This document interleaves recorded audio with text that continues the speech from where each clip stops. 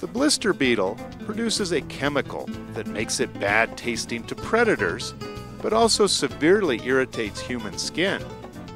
Some people use it to treat warts. Adults feed on pollen and nectar, but larvae are predaceous, feeding on grasshopper eggs, and some live as parasites in beehives.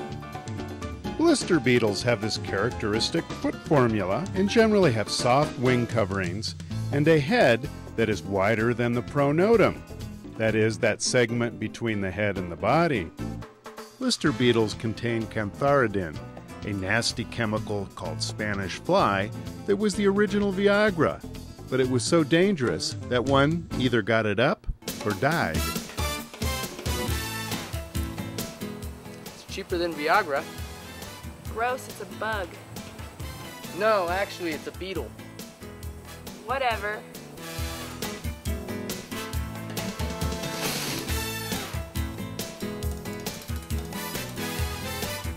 Men are so stupid.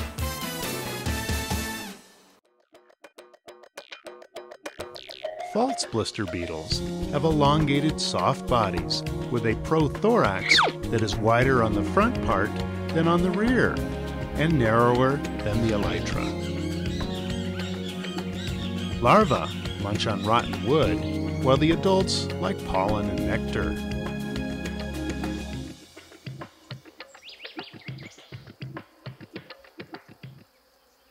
Metallic wood borers have larvae that feed on dead or rotting trees, or make galleries into roots, leaves, or stems.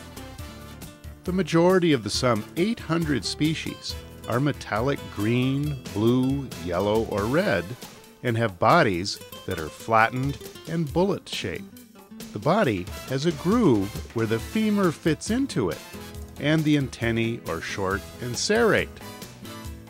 Hister beetles have distinctive elbowed antennae enlarged at the end.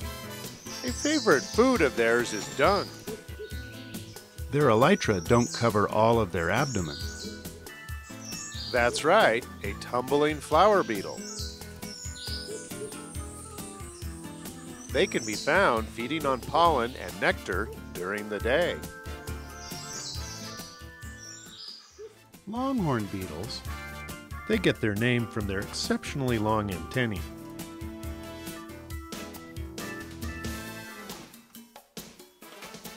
Another cool thing is that their eye partially wraps around the antennae socket. The mandibles are strong and can bite the crap out of you if you're not careful. And as you can hear, they make a loud squeaking noise. This metallic longhorn can often be seen flying through cloud forests with its body at an angle, looking quite scary.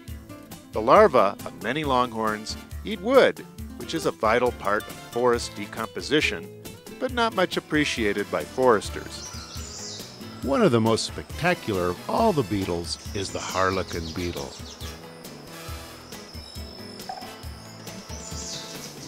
The mottled elytra make for good camouflage when resting against tree bark. The adults feed on sap. Reception is greatly improved after a thorough cleaning of the antennae. And better reception can result in a better sex life. This mean machine has powerful jaws for gnawing wood.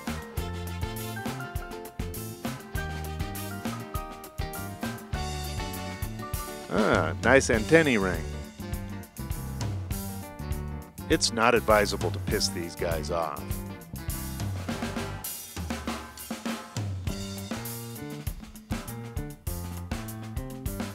Many longhorns are mimics of other insects, including stinging ants, bees, wasps, and unpalatable netwing beetles, while some, like this one, exude rank substances that nearly make you gag.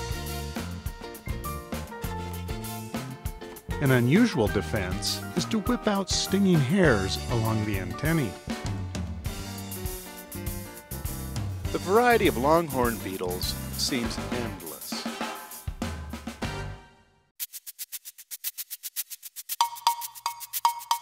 Leaf beetles are a hugely diverse family, which include these tortoise beetles. They sparkle from all sides and look like biological fool's gold. Some tortoise beetles are known to care for their young until old enough to fend for themselves. Leaf beetles are active during the day and can be seen munching on, well, leaves, but you knew that.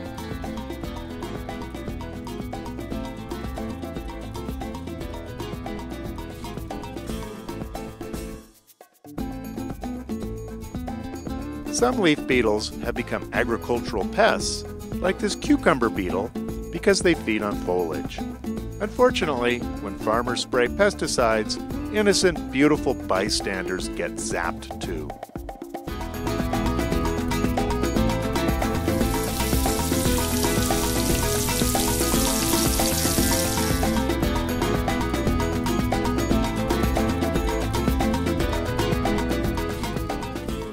It's easy to see how leaf beetles can be a problem in a garden.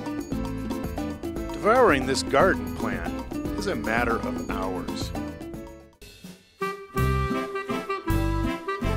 Nice helmet! Jawohl!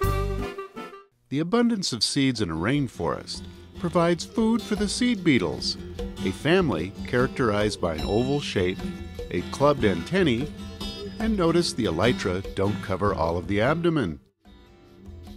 Brented beetles are long and narrow, with a long straight head and a beaded antennae. They live on trees or under bark, and some even on flowers. They are considered to be primitive weevils. Whoopee! With over 7,500 species in Costa Rica, this is the largest beetle family in the country. Some 50,000 species are known around the world. A weevil of some sort can be found almost anywhere.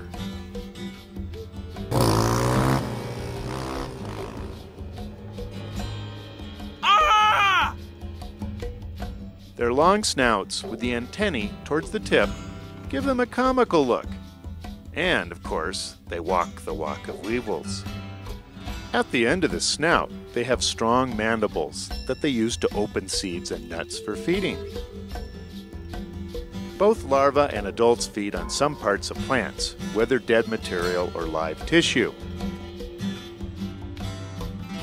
Weevils just love a romp in your kitchen's flour.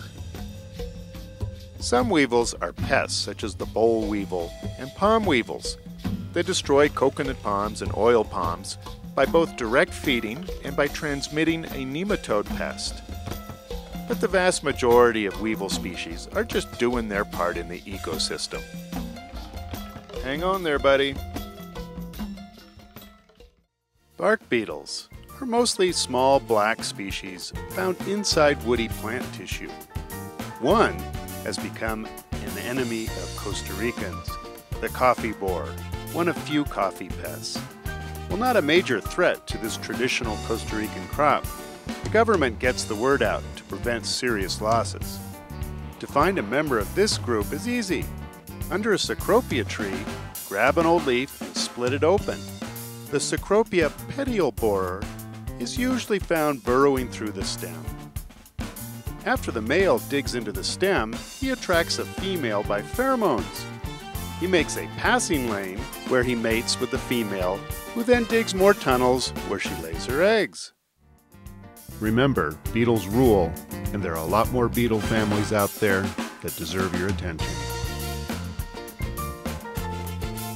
The majority of tropical beetles are still unknown to science, and you just never know where you'll find a new species.